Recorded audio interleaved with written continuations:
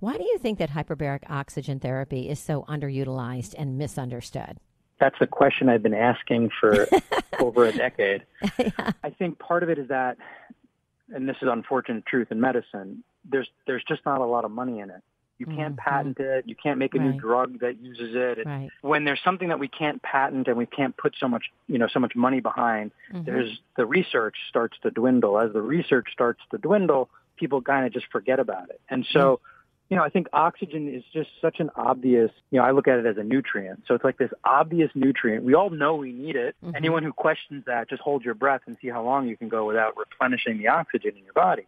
And so we know how important it is, but it's almost like unless you have a heart disease or lung disease, we just assume that we can't get any more than what we're getting right now. And so we just sort of ignore it, Instead, if we just spent that time and really actually thought about how could you get more oxygen, and if you could, what would your body do with it, and then start to apply a therapy like this more often, we would see so many people with so many especially chronic ailments that have no other choices out there in the healthcare model, they would finally find the relief that they're looking for. And we see that in our clinic. We see that in the clinics that we support all over the country. Hyperbaric is an amazing tool, and all it's really doing is providing the body with more oxygen than it could normally get. Well, case in point with my friend, it saved her life. She went through 30 days of hyperbaric therapy and 48 rounds of radiation, which they would never do now, but they did that years ago. But she, went, I think she did the hyperbaric chamber therapy here in Dallas at Baylor Hospital. And it was very difficult on her, but it saved her life. She's very thankful that the therapy existed. But, that's the thing, you ask the question, why is it so underutilized and misunderstood? And I think you nailed it. It's because it heals people, it saves lives, and it's not expensive. And so, which is very unfortunate, because we all want to live a beautiful, healthy life, right? And live as long as we can to be there for our children and our grandchildren, or just to enjoy life. Period. So yeah, it's very discouraging. But I do feel like it's coming. Like there's a movement for hyperbaric chamber. This whole movement of alternative and holistic health. People are addressing therapies like this, and they're getting finally, I feel, the respect and accolades that they deserve. Absolutely. I mean, we've been doing hyperbaric in our office for almost 15 years, and I would say in the last 5 years, but really in the last 2 years and even more in the last year, we have seen a huge increase in patient awareness and patient interest, people looking for natural solutions to whatever their issues are, or, even natural solutions. They don't have any issues. They just don't want any issues. And so they're looking for ways of not just maintaining, but improving their overall health for the long haul, recognizing that, hey, listen, if you're not actively improving your health day to day, then you're losing your health. And so, what are the different types of modalities that we can all be optimizing our biology with on a regular basis to improve our quality of life for the years that we have? And, the hyperbaric component has been growing so much recently. And even in the classes that I teach, we're selling those classes out literally every course, where years ago we'd have classes and people would come, but it wasn't like, selling out and waiting list. These classes are really expanding a great deal. And that's just because so many more people are wanting to get involved because they see how much it helps their patients, and they really want to offer something that's meaningful to the people that they treat. I hope one day that we'll get to a point where allopathic and natural, or alternative health, or holistic health, whatever you want to call it, that those two will come together and use the best tools in each of those toolboxes in order to help people heal from disease, or, like you say, prevent it in the first place through nutrition, or nutrition and exercise, right? All these things that we know keep our bodies healthy and keep them well. And I think it's important in your practice. I know that you do that. You educate people, not just educate, and then use your own personal experience from handling certain conditions and using certain modalities to bring the best outcome to your patients. Absolutely.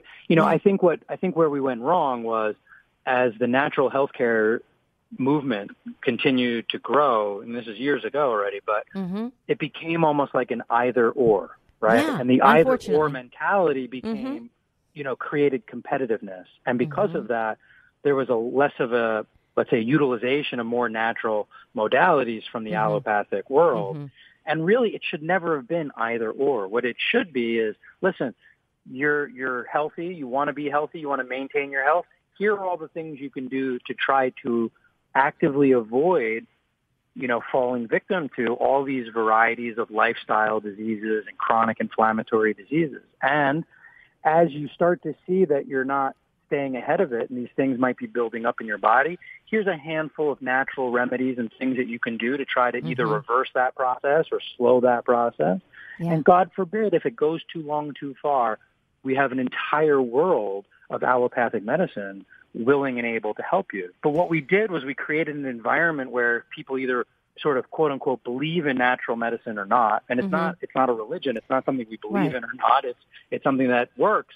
Yeah. The question is, where did we place it? Did we wait too long? Did we wait till this disease progressed so far that now these natural remedies aren't going to work anymore because somebody didn't tell you earlier that you could have been doing something to help prevent or maintain or improve your health before you crossed, this imaginary line where those therapies may not help anymore? And so if we all just always worked together, and I'm hoping that that's the direction we're moving, if we all work together, if the goal of every doctor was really patient-centered care, and we saw somebody and say, hey, your blood sugar is getting high, instead of, hey, just watch it, or, be careful, you might get diabetes, see you next year. Here are some steps you can take so that next year you're in a healthier place, right? If we all just work together with that mindset of prevention and improved health, for some people, that'll save their life, and for other people, it might delay, whatever road that they happen to be on. It's not like you have to either choose natural health care or allopathic health care. It's a continuum. Yeah. And we need to look at it that way and treat patients that way, I think, to get the best results. I love in your book that you write that the purpose of this book is to help recenter our focus. As healthcare practitioners, besides taking our oath, we have a moral and ethical obligation to tell the truth, to help improve the health of our patients, and to guide them through tough choices by giving them the absolute most reliable information we have at the time. That doctor means teacher, by definition. I love that you write that. This book has so much valuable information in it. I'm so glad you wrote it. How long did it take you? I'm so glad you read it. I did. How long did it take you to write it?